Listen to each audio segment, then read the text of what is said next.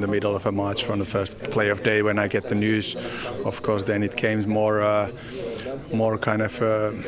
actual or kind of came to my mind, and then yeah, the decision has kind of come in there, and we haven't really talked about it earlier, but after the season I knew it that this is one and only decision what I have to make.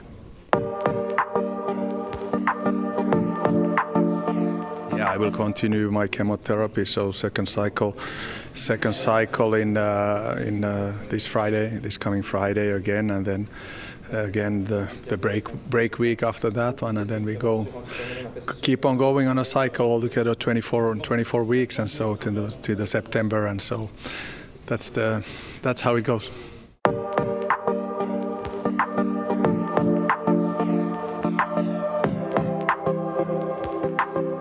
That decision I have to leave to the next staff, next coaches, how they want to do. If I'm able to help and he thinks it's worth it,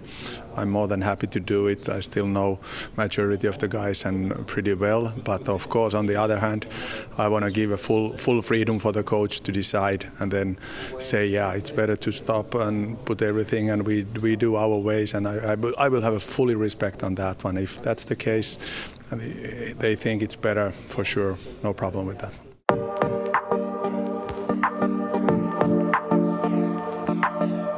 Yeah, of course, because I think it was, yeah, of course, more emotional, but it was very important for myself. I knew the treatment started, and I know what it takes to take the treatment, and it was kind of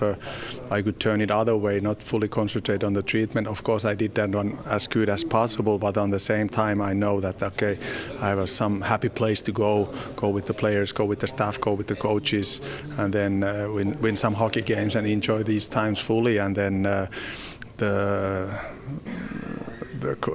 the treatments will go on after that one. Then in that time I already knew it's going to take long way, and so in that part it was a good short term, but of course I knew it's not possible to do it on the long term.